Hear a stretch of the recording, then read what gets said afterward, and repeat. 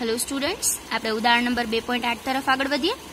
ઉદાહરણ નંબર 2.8 ની રકમ જોઈએ। ડાઇલેક્ટ્રિક અચળાંક K ધરાવતા દ્રવ્યના એક ચોસલાનું ક્ષેત્રફળ સમાંતર પ્લેટ કેપેસિટરની પ્લેટ જેટલું છે, પરંતુ તેની જાડાઈ 3/4D છે, જ્યાં D એ બે પ્લેટ વચ્ચેનું અંતર છે। જ્યારે આ ચોસલાને પ્લેટો વચ્ચે દાખલ કરવામાં આવે ત્યારે કેપેસિટન્સમાં કેવો ફેરફાર થાય છે। હવે અહીં કેપેસિટરની અંદર જો ડાઇલેક્ટ્રિક મટીરિયલ આપણે દાખલ કરવામાં આવે તો આપણને ખબર જ છે કે આપણી કેપેસિટન્સમાં વધારો થાય છે। કેટલો વધારો થાય છે તો કે K ગણો। આપણે ઇક્વેશન ભણી ગયા છે C = C0 × K, પરંતુ અહીં આપણે કેટલો વધારો થાય છે, શું ફેરફાર થાય છે એની આપણે વાત કરવાની છે। તો ડાઇલેક્ટ્રિક મટીરિયલ જે છે એનો ડાઇલેક્ટ્રિક અચળાંક છે K, જાડાઈ છે 3/4D। તો હવે આપણે ઉકેલ જોઈએ। હા સ્ટુડન્ટ્સ, અહીં કેપેસિટરની બે પ્લેટ બતાવેલી છે। બે પ્લેટ વચ્ચે અહીં જે ડેશ વિભાગ છે એ વિભાગ આપણે ડાઇલેક્ટ્રિક મટીરિયલ વાળો વિચારીએ અને બાકીનો શૂન્યાવકાશ છે। જેટલો વિભાગ ડાઇલેક્ટ્રિક મટીરિયલ વાળો છે એટલું અંતર આપણે કહી દઈએ 3/4D, કેમ કે ડાઇલેક્ટ્રિક મટીરિયલની જાડાઈ આપણને 3/4D આપેલી છે।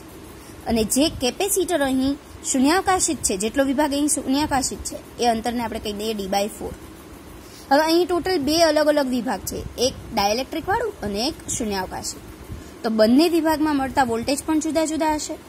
તો અહીં કુલ વોલ્ટેજ આપણે કહી દઈએ V1 + V2, જે આપણે V1 બરાબર આપણે લખી દઈએ E1 × D1 અને V2 બરાબર લખીએ E2 × D2।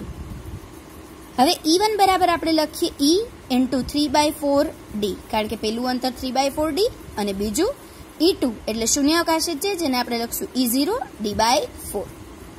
પણ આપણને ખબર છે E = E0/K, તો આપણે કિંમત અહીં મૂકી દઈએ।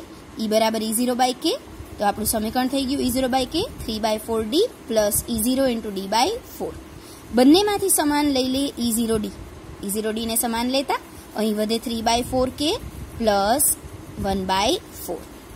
હવે E0 × D બરાબર આપણે લખી નાખીએ V0, તો V = V0 કૌંસની અંદર 3 + K / 4K, જ્યાં K નો લસા લેતા।